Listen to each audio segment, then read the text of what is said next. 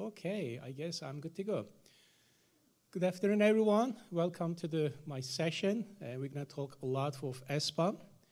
And I'm Hasan Yasar. I'm a technical director and also faculty member at the Carnegie Mellon University. I have two jobs. One job is being a faculty member at the Carnegie Mellon University, is teaching a course in a graduate level on DevOps course since 2013. And also, I'm a technical director on the Software Engineering Institute. If anybody knows the CMMI old days, probably some of you, yeah, it was created from SCI, but we are not supporting anymore, so we are kind of dropped the ball. We said, let's get better out of it. Now, when I really started my journey at the Carnegie Mellon about 15 years ago almost, and I really tried to bring about the engineering practices. I know SCI is known as engineering practices as FFRDC, which is Federal Fund and Research Lab under kind of OSD, Secretary of Defense under DoD, but we have under CMU as focusing more engineering practices. So I manage the group, does DevOps and DevSecOps agile practices and supporting many DoD programs, as well as supporting industry, which this morning we did the DevSecOps days, and Kate was one of my speakers. We have been supporting community on DevSecOps perspective as well. So let's talk about what it is, SBOM, and I really would like to get you guys think about what is the actionable stuff that we can do for SBOM. I know we heard a lot of SBOM. We probably know the SBOM, right? I think everybody saw the SBOM file. Anybody have not seen SBOM file yet? Not yet? Okay, not shame, I'll show you a couple examples, don't worry. All right, so I really would like to talk about what is the actionable stuff on SBOM, what we can do. This is my kind of a legal SBOM, what you see here, what the legal says, put something as a legal disclaimer, who we are, what things we do, which is 1, 2, 3, that's it, we are done. We verify it. All right, next step. I know, anybody knows what this picture about it? Any ideas? Which is yesterday's enterprise. I have a sticker, but I can give some bonus later on maybe. Anybody knows which city it is? It's Pittsburgh, yes, it's a Pittsburgh. It's about 100 years ago. Why I brought that topic is really things is evolving. You know, in yesterday's enterprise, Pittsburgh is known about the steel industry. It's not the Steelers. Anybody fan of Steelers? Probably yes. But it is known about the steel manufacturing. Now it got changed. So it's more about building supply chain with respect to the Steelers and everything else, steel and all this technology and stuff, but it got evolved. Now where we are today, we are more about the complex. Now comparing with the shiny Pittsburgh right here, got evolved, it's keep changing. And also as a parallel, we see a lot of complexity on the aircraft anywhere else. It's becoming a very, very, very complex problem, which we already know about it. Either in industry, or using any type of technology. I would like you guys to remember these pieces a lot because I'm going to reference more into how the industry with respect to the manufacturing and in like a construction business or electric business is changing, why the software is not as evolving as manufacturing in the certain components, right? And other things I would like to bring up this one. I know you already know about the software is eating the world. But one thing is really I would like to highlight here. This sentence is really interesting because this actually came from an FAA as a NOTAM. It says like you really think about a software, now it is becoming a safety problem. Because if you don't really update your libraries, if you don't maintain your software, if you don't really follow what the software is designed, it's affecting our human life now, which is very, very important. We thought about like kind of more about the daily life. It's not a daily life anymore as we're using an application. It's affecting our life, which is one example. There are a lot of examples we can give how the software is affecting our human. It's gonna get even worse, I'll tell you. It's gonna get even difficult, even worse, how it's affecting our safety, our life. Now, a lot of things is basically in the healthcare industry, we are depend on it using a lot of softwares, and some of the doctors are doing remote operations. You want to be a patient that doctor will remote operation on you through the internet? I don't know. I don't want to be that, but anyway, it's scary. So let's move on. Actually, I prepped this slide about why is important to us, why matter to us. That numbers got outdated already within a week. Within a week, literally, now we have more percentage on the commercial code, and other things is keep increasing. So now the numbers keep increasing. These numbers I use based on the software supply chain report, everything else, it's keep increasing. Which is, we heard like yesterday, the number got bigger, and I'm sure next couple months it's gonna get even bigger. So now it's growing, right? It's really growing. We cannot really stop that things anymore. But what is important to me, I would like to get you guys to the next one is, why that is matter? It's about the dollar associated, okay? So one is about the growing, but what is impacting to us? We know the safety is one problem. The second important one is about the business aspect of it. What does business means? Like, what is the dollar we are spending at time? This is one of the example, actually true example I supported when the Log4j happened. I was supporting one of the organizations to tell and find out, are we really affected for Log4j? And we spent like kind of a quick, this is not a big enterprise organization I'm talking about, a small organization somewhere in Pittsburgh, literally spent almost $900K to find out, do we really have a Log4j or not? This is really interesting, like there's a money associated now. Finding out, do we really have a Log4j, which is one element. Second one is, yes, we have Log4j, but are we really compromised, which is the impact out of it, which is the typical financial risk can be a 5.7 million. It's like little things, how much is affecting to us as the financial perspective. That's another element of the security with SBOM, which is business association. Like there's a safety, and at the same time, there's a business dollar we have to spend, we have to be aware of it, which is your return of investment, such as one libraries. Think about the scale that we had here, about the percentage code base and the commercial code percentage. Think about the one Log4j. Now calculate your dependencies, how much money you are dealing about it. Either finding the problems. Now I'm not talking about the solution yet, just finding the problem. Are we affected or not? Do we have the right libraries or not? Second is fixing, which is the risk. That's the reason our finance people, our managers, they don't pay enough attention. Who are the manager in this group? Who are the finance person? Anybody as the director or VP? Who are responsible for the finance? Right?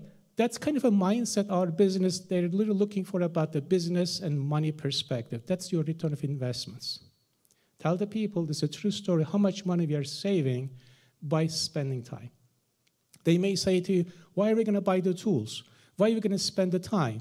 Yeah, because you're saving the time at the end of the day about finding the problems. That's one element. Let's move on, right?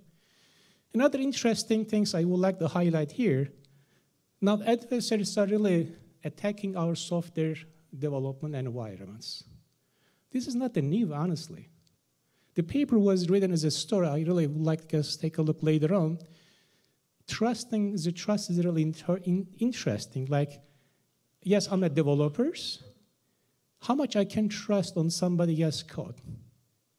Ask yourself, even though you're in the same organization, you are writing a code, if you don't know enough about somebody else's code, you don't want to trust.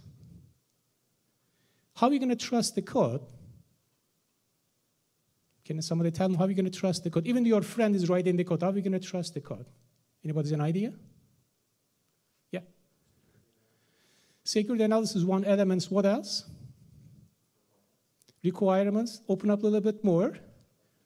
Architecture. Like, when you look at somebody else's code, even though sometimes maybe I'm kind of failing, look at my code if I wrote it 6 months ago. How can I trust my own code when I wrote it 6 months ago?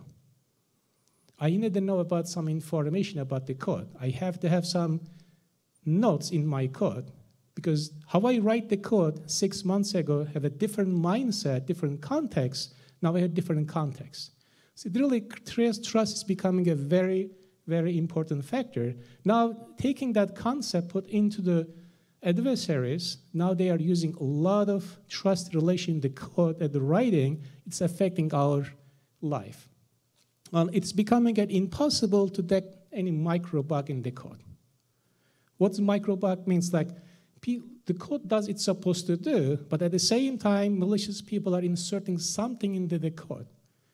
Your code is really working what it's supposed to be, but there is some behind the scene, it's happening, we don't know. Hard to check those configurations, very hard. So what are we gonna do now, right? That's the thing we are talking about, the software bill of materials. Let's go on the next one. Another things I would like to highlight, one important factor is, we typically know our endpoint. Let's say we are looking for some of the components, but how much do we know other people are dependent on other libraries? Like we are acquiring a software, maybe we are using a software, we're using a binaries, maybe libraries, but the library is built on somebody else's code. We are getting a compiled version of it. Let's say if you get in a C++, you're getting a compiled version, there's a DLL in it, you see the binaries. You see the first hand, but you don't know what is really behind it, which is another complexity. Dependencies are playing a key role for us. We know what we know based on what we compile, but we don't know what is really behind it. What is really telling me as a story, this is basically college parties becoming, right? Now this portion is getting very less. The code that we write, that we wrote, it's getting lesser and lesser and lesser. Because when I look at myself, my journey, when I started to write the code about 20 years ago, we were about to write a whole stack from up level. Now, with the frameworks, with the new technologies, with the new concept, we are writing very, very small code pieces. Statistically, when we look at the new way of writing the code, almost 15–20% is actually the developer writing the code.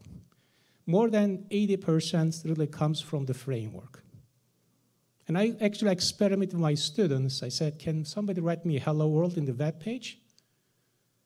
They said, okay, 5 minutes. Here's the hello world of the web page. What they did, they used the multiple stack behind the scene, using operating system, using the web server, using the framework. Very easy to write the hello world, but dependencies are so deep. Operating system level, web services, framework. Like the code is very one line of the code, but the dependency is really huge. That's becoming a college party, right? So how can we really fix that problem as it being not a college party? It means that you invite the one person, suddenly 100 people are showing your house. Do you have a capacity to analyze everybody who is in or not? We don't, right? That's a problem that we are dealing. Let's move on. And other things that I would like to get into the more actionable, more reality pieces.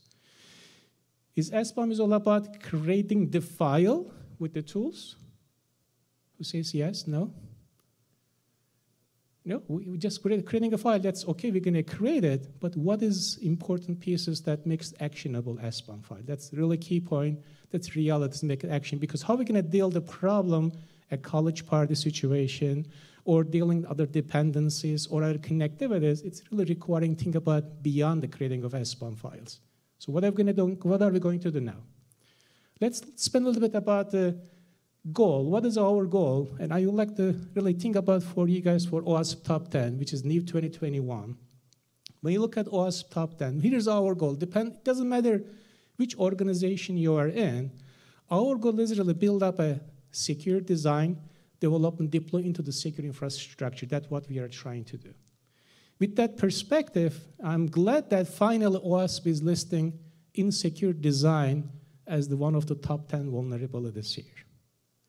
What that's really telling us? We have to think about security as part of our designing. We don't want to be as reactive based on what we are finding. We have to be more proactive. How can we be proactive?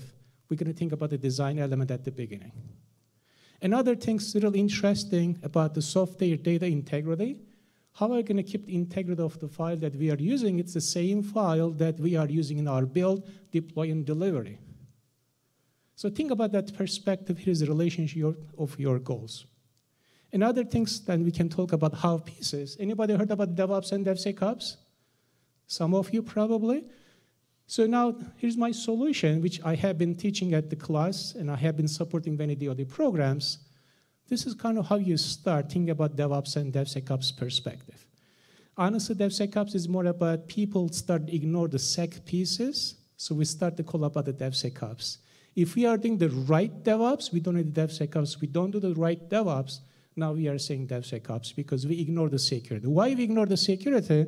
Because we never addressed the design properly at the beginning. We never think about the early stage of security. Now DevOps is creating so much buggy code, so much problem. We said, hey, this is not going to work out. Let's build up the security as part of our practices. So let's move on to a little bit on the DevSecOps spaces so we can connect the dot with the SBOM relationship with the DevSecOps, because always we're asking what is actionable and how can I solve this problem, right? This is the question that we are trying to find a solution. And other things I would like to highlight here is a DevSecOps goal. There's three main goals DevSecOps would like to achieve. One is the business mission. So that goes back to our analysis, how much money we would like to spend to fix any issues, how much value we are bringing to the user. So it's more about the business driven. If you really separate the SBOM or a security outside of business, you're not able to achieve the goal of DevSecOps. It's based on the business, based on the value, based on the impact, which is the first elements. Because we don't want to be creating a software that has no value. Think about your organization. The value is really how you're using an infrastructure that you may have internally or how you're supporting your clients. If there is no income, nobody's going to support you. Reality, right? Which is the business mission. Second one goes back to the deliver of capable and delivering a value, which is related to your business mission and related to your value. So now think about SBOM perspective. Every time when I say any word, think about what is it here for me as an SBOM thinking, right? Now you can put into the reasoning your product, then you can deliver as end of the product. So what the product means, basically, we are creating an infrastructure that makes you go from beginning to end, adding all the capabilities you can deliver the business value, business mission based on your CI/CD pipelines. That's connected dot. What is the SEC and DevSecOps with SBOM together? Let me finish up everything here. We can talk about it now. So if you look at that perspective, this is a typical DevSecOps lifecycle.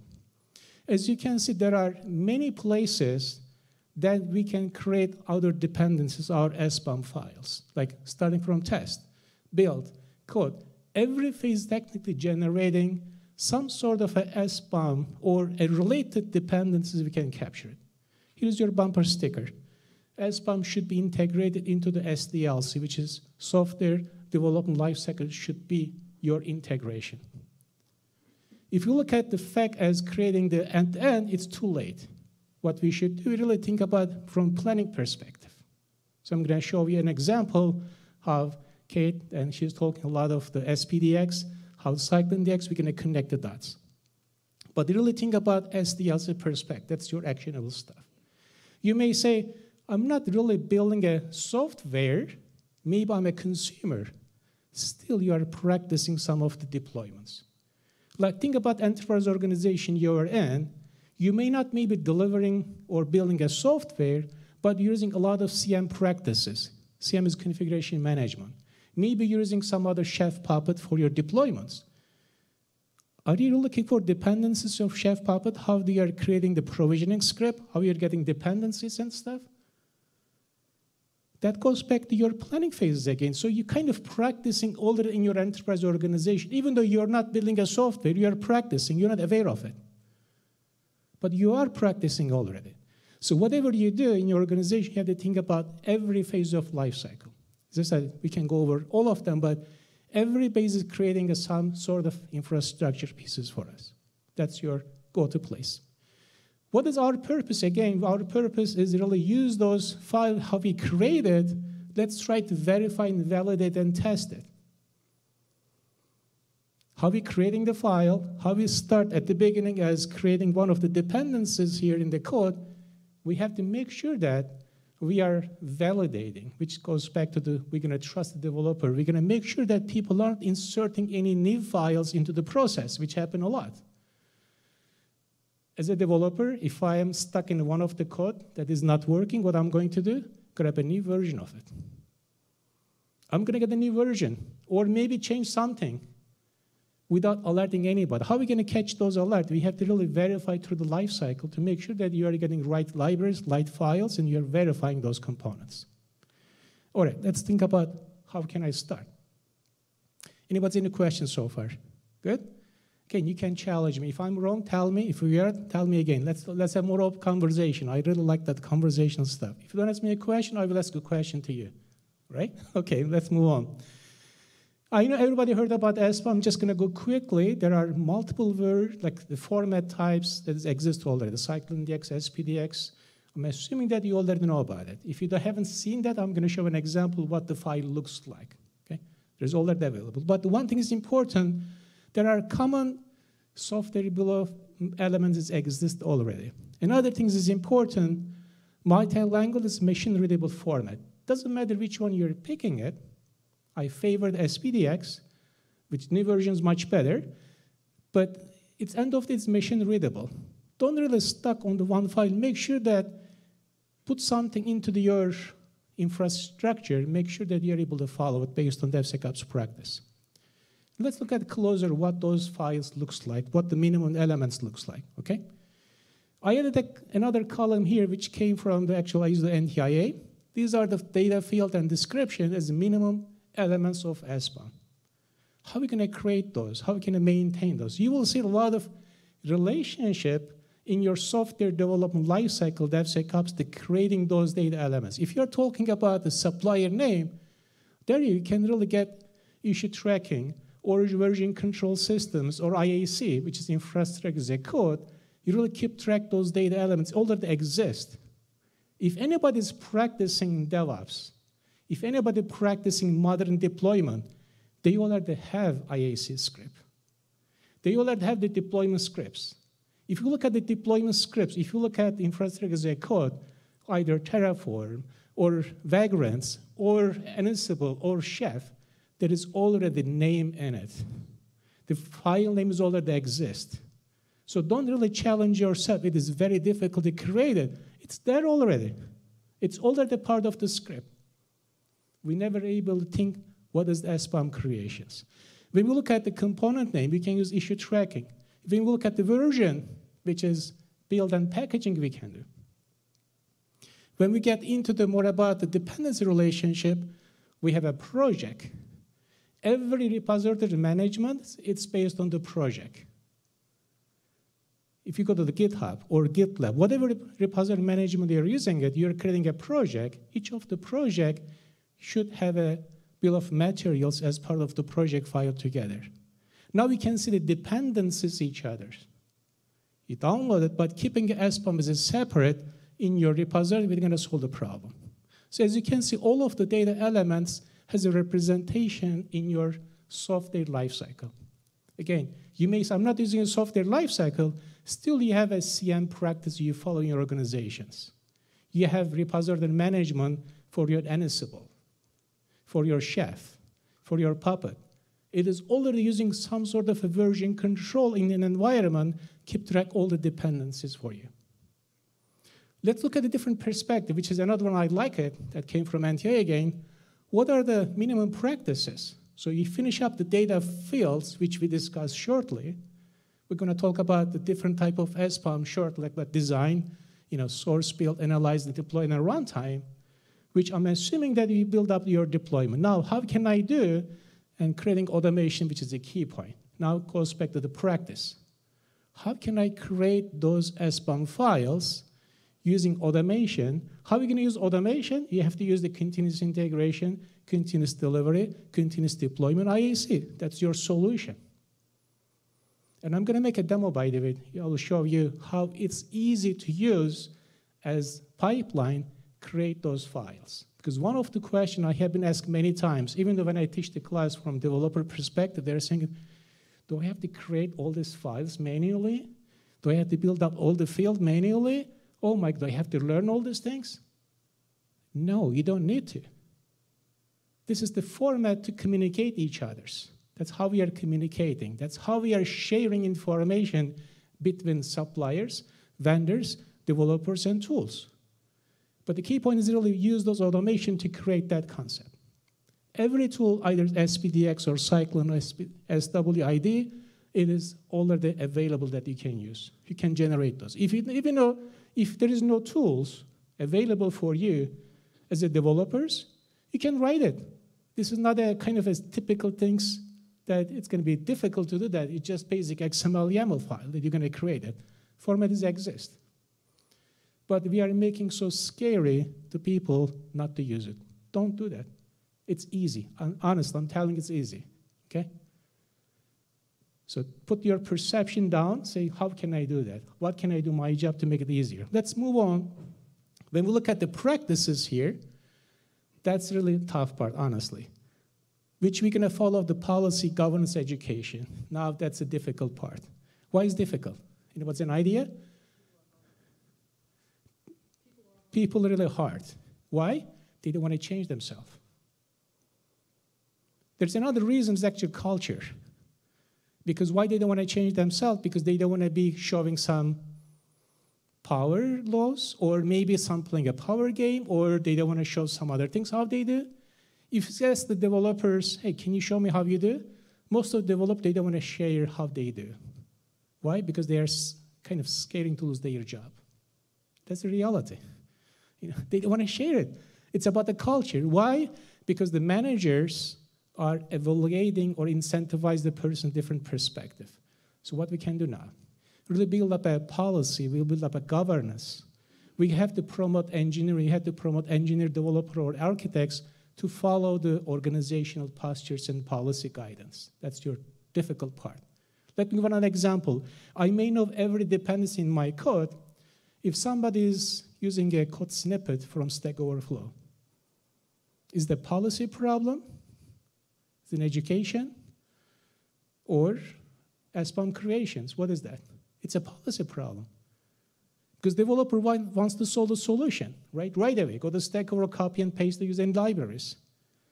So we don't want to really block the developer, but somehow we have to make them enable, let them do their job. Now, as a manager, we have to find a way to solve that problem. That goes back to the really building up some governance pieces, building up some policy pieces, educate your developers. It's a balance, honestly, Camden. I don't want to enforce basically everybody has to follow, but we have to give some freedom. People can follow based on certain guidelines and guardrails. So we can enforce in a policy, not penalizing the people. We can enforce the policy, improve our practices. That should be our perspective. So maybe you can say, hey, developers, like I heard some example, like we would like to lock down everything. It's a bad policy. Because if you lock down everything, developer has no right to do anything else. What they're going to do, they will do some other things. Because there is a pressure from our finance people, they would like to get job done as quick as possible. Here's another note for all of you. I have been running DevSecOps survey for a couple of years. I asked the question for developers, what the security matter to you? Why you're not addressing the security? 99% of the developers are believing the security, but they don't have enough time to address the security. Why they don't have enough time? Because the bosses or managers or the customer asking, get me that feature for me in a short time frame I need yesterday. So now if you put a policy to block the developers, there's another pressure. On the other hand, developers, they're going to find a way to break the policies. So we have to find a balance. Other one is about education, is a really key point. All right, let's move on. This is another example to show you, here's the comparison between SPDX, Cyclone, and SWD. It's kind of similar it is. And as I said, like version relationship is a key point to connect the dots in between. Again, this is one example to see what the SBOM looks like, right? All right, so what we're gonna do as the continuation of the journey, we're gonna start from infrastructure perspective. Now forget everything else in a moment. When you are building your infrastructure, we have to make sure that the infrastructure is secure enough. One of the big problems I have been hearing as a vendor, they don't want to share their SBOM files. Why? Because they don't trust you as an organization. How are you going to protect their files? Because technically, they are sharing with you as their secret in terms of their dependency, it looks like. So why is it important to protect the SBOM file that vendor is sharing with you? Why matters? There's an idea? That information is useful to attackers. For what purpose I can use? If they know what you're, I said that information is useful for attackers because if they know what you're depending on, they know all the different avenues to exploit you. Great, thank you. If you look at like a pen tester, what is the first step of pen tester? There's some reconnaissance, right? Sort of, which they're gonna look at what the dependencies are. They're gonna find out how you build it. If they know your ingredients, they're gonna look at the CV's website, they're gonna get the vulnerabilities, attack your system. Now, if you're an organization, you have to protect your assets. You have to protect it. How are you gonna protect? You're gonna build up a secure infrastructures. So when you build up secure infrastructure, you're gonna build up everything in a single source code repository, which is important. I see so many people are creating multiple repositories. Do I need it? I should have a single repository so I can control it. Again, I'm a fan of us creating a single repo, but creating a multiple repositories is creating another attack vector for you. How you're creating the pipeline to build it, it depends on your language, but end of the day, code is a code. Doesn't matter where it is. If you use a single code repository as a source of truth, you have a full control of what's going on in this example, right? Then you can add other components like a build, documentation, integration. You can insert other type of practices as we discussed so far, right? Now, what you're gonna do as the next step, you build up your infrastructure and start to build up your dependencies in minimum 3 phases in your code developments you can do. You can do the build process, you can do the deployment process. Now you can use continuous integration, you can build up infrastructure as a code, easily can build up the 3 steps to achieve your minimum requirements. What was the minimum requirements? Get the minimum fields. Where you can get minimum fields, you can get code developments, build and runtime. Like easily when you do the code commit into the GitHub repositories or any repositories, you can really do composition analysis at the moment. You can create a first SBOM right away in the code commit. When you try to build it, which is interesting, every automation build has the build manifestos. Either using a make files as the C++, or maybe creating a Gradle script, maybe you're creating a package in your NPM, maybe you're creating a jar file, all of them has build manifestos in it. What the build manifesto means, which is automations. If you look at automation script, then you can capture your build dependencies. When you try to deploy it, now you can capture your runtime dependencies.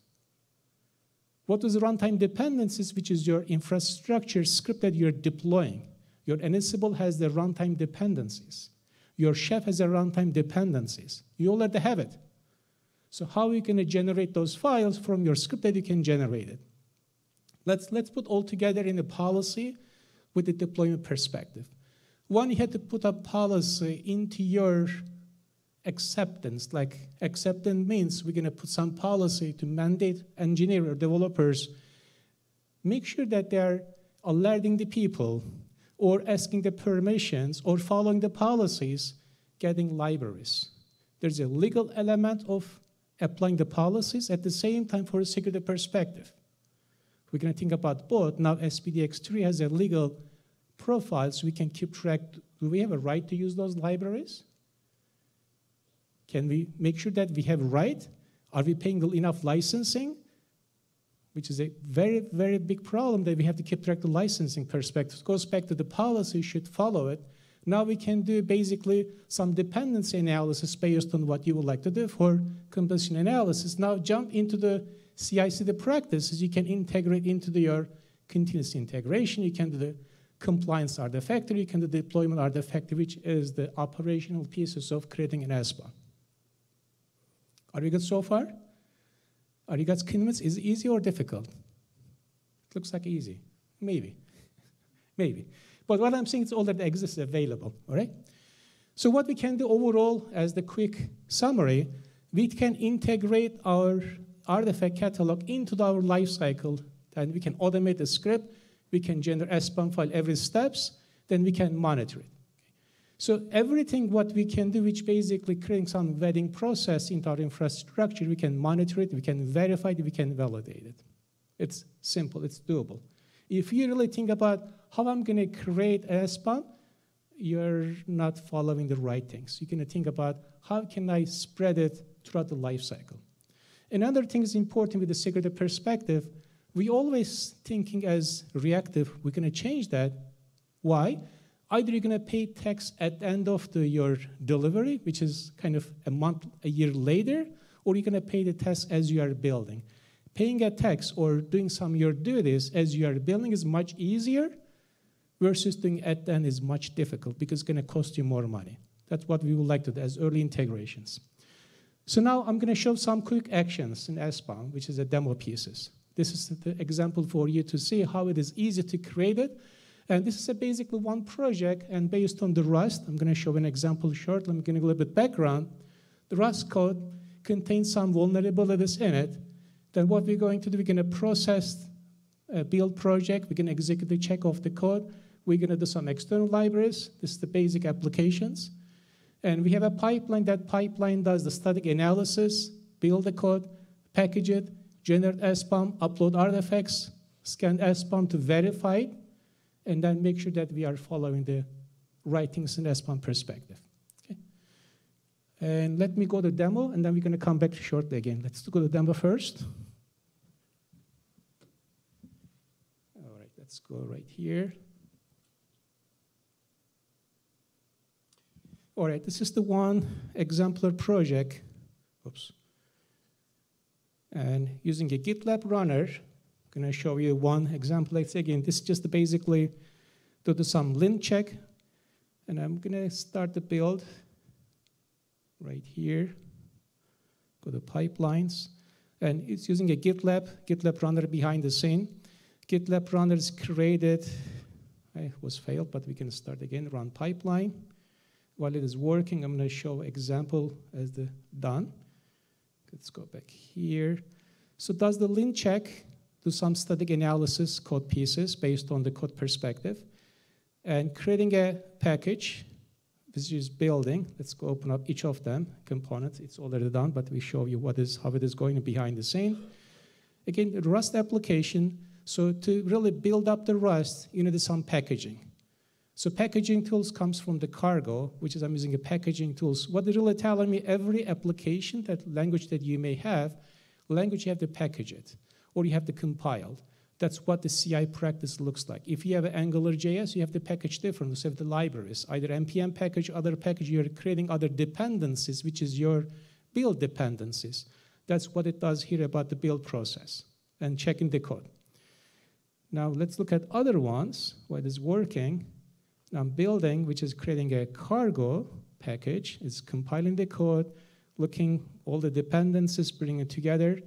And when we create that, we are removing any BOM file exists before because we are creating every time, which is kind of, we are creating a BOM file as every time as we build. Now, we're not creating a BOM file as one time only. That means we already created every build steps. If you're creating a SBOM file, putting repositories, it's a one-time job, you're losing the point of the SBOM. That means you have to create dynamically. When you initiate any build process, you have to create BOM files based on your build, based on your deployment, that you have kind of a dynamic creations. Otherwise, it's going to become a static. If you become a static SBOM file, you're creating one time, storing a repository, it's already absolute, because next time something may change. You're losing that ability. Let's go back to the couple other examples. Let's go back one more time here. And building. And now it's the packaging pieces. That's how we are creating a package. Right. Which is now right now I have the packages created and give you an example as output as the Rust. Rust is basic hello world type of applications, and creating a package is deployable, which is creating a container version of it. Every time you can create the artifacts as well as the result of the artifacts. Let's go to the next one, which is about the SBOM generators. Now, as I said, the package is really generating SBOM file to you. It's the BOM file. And then when we download the BOM file, you will see the generation of the BOM file as part of your libraries. Now it's basically specific the language that I created as the Rust and using a cargo app as behind the scene. So what you should really ask yourself, what is my language package I'm using it? What are the containers? What are the package mechanism looks like? And try to integrate SBOM file generation as part of your build packages. So it's not done yet because we said we would like to verify it. We would like to validate it.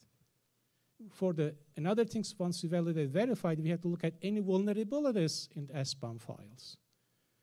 Because we know the version, we know the files, we have to check out any vulnerabilities in the file perspective, which goes back to the bomber scan.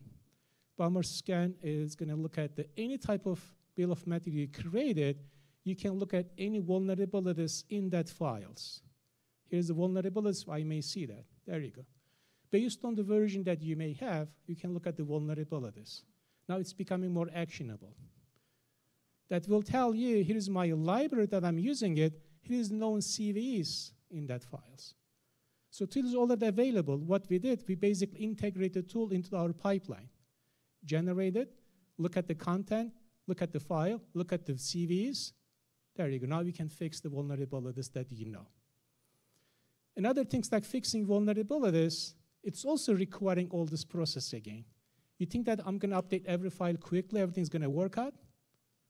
It depends. It depends on your testing. It depends on architecture. It depends on what things you are building. So now I know it. Now I can go fix it. I'm going to run the same pipeline again to make sure that I'm able to test the functionalities. I'm able to deliver the value for my business. Okay. Let's look at another one. So I'm storing everything into the artifactories that I created into the artifactory repository that has to stay in the location that I create as a binaries, or the artifact that I created has to store in the same repositories. Now, looking for dependency analysis, if you look at some dependency analysis, I can store those files and look for any dependency each other's based on the projects. And other things, otherwise you have to keep those artifacts with your code together. Because your code is your project, has dependencies as project together, because you may not have different files in somewhere else in setting that you don't have version conflict, because you may have different versions, different project. You have to keep them in a single repository so you can really maintain those files with your project specific. And last one is about the verification phases.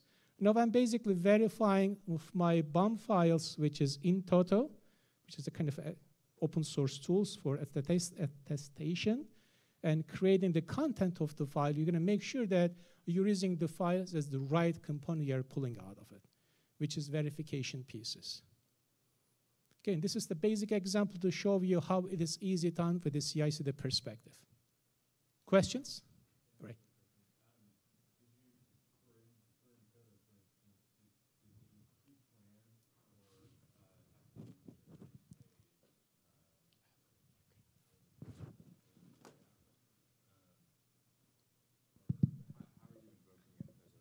So basically, in-toto is running behind the scene as a GitLab runner job, getting the BOM file and sending to the in-toto containers and comparing the content of the BOM file based on the libraries and the versions. It is basic running the containers. I can show you the kind of configurations shortly here. Let's go back to our pipelines and look at the job. Actually, I may go to the project information. There you go, about the files. And here's our GitLab runner. I can share the content, basically running a container version of in-toto and comparing the files easily, which is the kind of a GitLab runner part of it, and running a container each of the components. Okay. All right, so as you can see, we can really create all those dependencies and compare it and make sure that we are able to succeed it. This is specifically for one example of creating an SBOM file, analyzing the content, look at the vulnerabilities. Right. Let's look at back to our slides. In our slide, what we did it basically, there are multiple stages in the pipeline using a cargo clip. You can take the picture, or I can share the slide later on. We did a cargo build, we did a cargo publish, and creating a container version of it.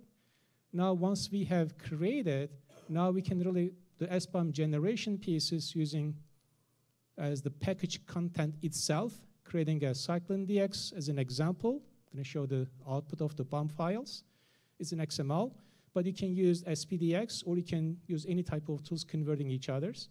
Then we pushed artifact into the catalog, so we can look at later on. We verified with in-toto, and then we did the scanning of the libraries. Now it became more actionable for us. Couple things is dynamic creations. Look in the content. We are creating every time when we change. Now, if any developer is putting a new version of the components or changing the package, we'll grab right away the changes. Now it's becoming more actionables, right? So, and overall, this is the link check. I'm going to go quickly because we don't have time. Here's the example of the BOM XML file and the cargo references, descriptions, and stuff. Here's the bumper scanning tools output because we don't have enough time. But quickly, what is next? This is important pieces that I would like to talk about it. Is how we can really get together, how we can solve this problem. Think about what you're eating it as the kind of a little burger. Think about everything as document ingredients. So now typically when we build it, we have to think about the planning perspective. It goes back to the design. Now we it didn't show anything about how the design is done, but we have to think about in design perspective. Map all apps to code bases. Think about what you have in your organization. Look at all your code bases and keep track those documentation in your code and enforce the policy on CI/CD, which is the enforcement policy, which is a gatekeeper you can do. You can put your build process as your gatekeeper.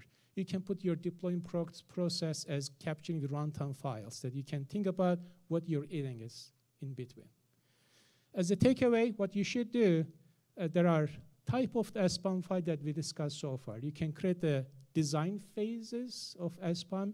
You can really source it in development phases. You can create SBOM in the build phase. But all of this file doesn't mean they are not talking each other.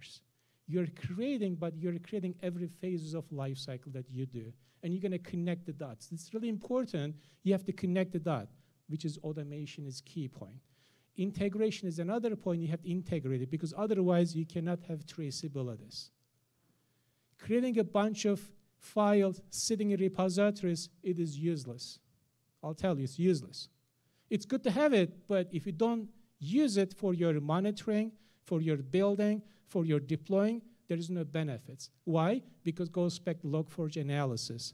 How much time I'm spending to know is one element. Second element is how much I'm able to go fix quickly and timely to eliminate any zero-day vulnerabilities.